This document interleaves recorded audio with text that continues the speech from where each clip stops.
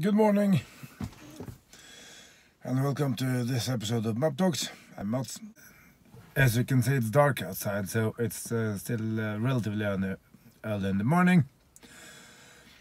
Charging the car up, I'm getting ready to go into Oslo today to see the Model 3 that they have on display before it moves on its tour to Bergen or wherever it's going. I know it's red, which is fitting because that's the color I want. Yes, they've put the price up, so that's maybe this is becoming red when I get mine. Who knows? It's gonna be quite a while. Sometime next year. I mean, I have my Hyundai Ioniq, which I have become more and more pleased with the longer I've had it. I've had it now in a bit over a month.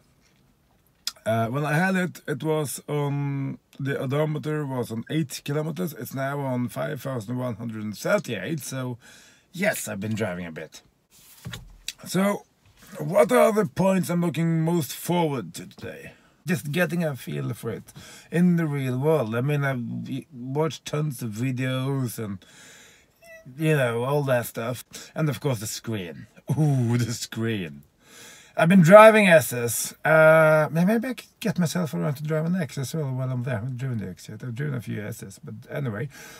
The 15-inch screen, which is landscape, and it's closer to you, and it's more out there in a way. So it's going to be very interesting to see how that feels to use. And just the general, no, this is going to be very exciting. I don't think I'm going to make a video there because I don't want to go around like that. Not because I can't, simply because it's probably going to be crowded and there's no reason to, really. Take a few pictures. I probably don't even have to take pictures because you will know what the car looks like. But that's how I'm going to do it, and I'm going to tell you afterwards what I think. So now I'm back. Actually, it's been a few days since I was at the Model 3 event of life and stuff. But my impressions, the first impression was like, wow. We've all seen pictures of it now. It's been a few years since the reveal, and a year and a bit since launch. So and everybody says it is more beautiful in the real life, and it really is more beautiful in real life. It's amazing. It must be a very it looks borderline simple. Almost, I won't say boring, but it's very unadorned, very clean. A bit Panamera-like in the front, but it must be a very difficult execution in simplicity. Because as most of us who try to draw anything or make anything knows, making things look simple is incredibly difficult. And these efficient, great aesthetics of the car on the outside, really amazing. Good sized boot. It's more like a cave opening actually than the traditional saloon kind of lid, but yeah, it's big, deep, and you have the big room in the bottom as well, as you have in all Teslas and a few other EVs. And the frunk was, it's a frunk, you can get a soft bag in there, or your cables or whatever, it's an additional space.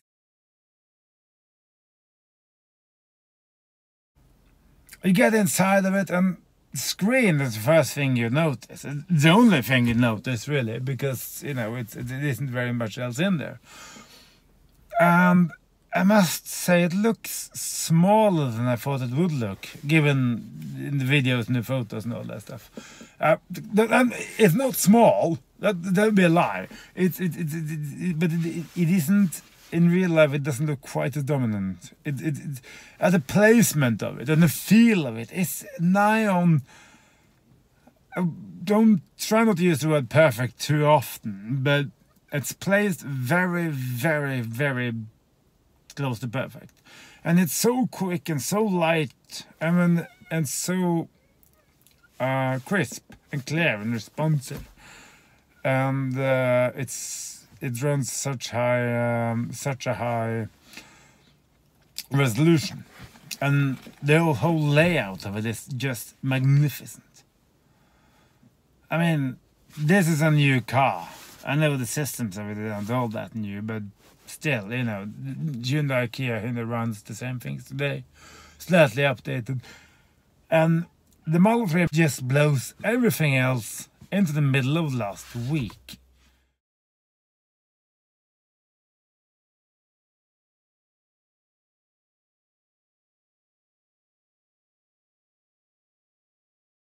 And the seats are comfortable, softer than the S we had earlier this year, much softer. I think it was difficult to judge because there was a lot of people coming and going, and you know how these things are. But I sat very well. The view outside is fabulous because you have no instrument pinnacle. You just and seat and the minimalist look. It's something, I think, if Volvo did this, it would be hailed as, wow, Scandinavian minimalism. Tesla does it, it's like, oh, it's simple, there's no buttons, no, well, you know. But it works, because the layout is so brilliant, and the screen is so responsive, very responsive, and so quick, that just... And they keep constantly updating the car. Even me, who follows Tesla relatively closely, when I prodded on the screen, oh, when you just change temperature, because the temperature up and down arrows on the screen itself is relatively small and surprisingly narrow and small, because the screen is much more compressed in a way. But you touch it, and then you get this dial, this bar you can just slide, and then this is brilliant, really, very nice, very nice. And you have everything else there, you know. And the energy graph, it had used... I checked the graph just because I always want just to see.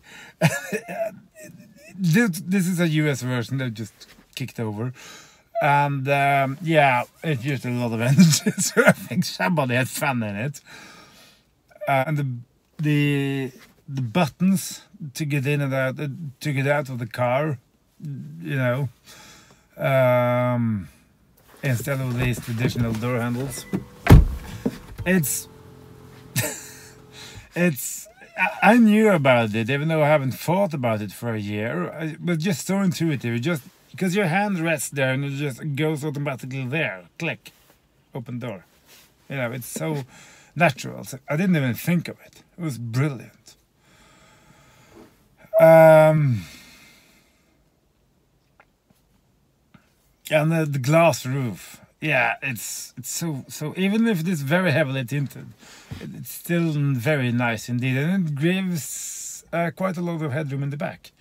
I was expecting some more headroom, but even it was okay. It is noticeably smaller than the S, actually much more so than I thought, because when you look at the numbers of the S and the 3, yes, they're different, but there's not really that much in it. But then you see it looks much smaller, and it also feels ever so slightly more cramped. In the front, plenty of space, and also fairly alright in the back, I must say. I think the seats were softer and better, at least in the back. And I had headroom in the 3. I don't have headroom in the S.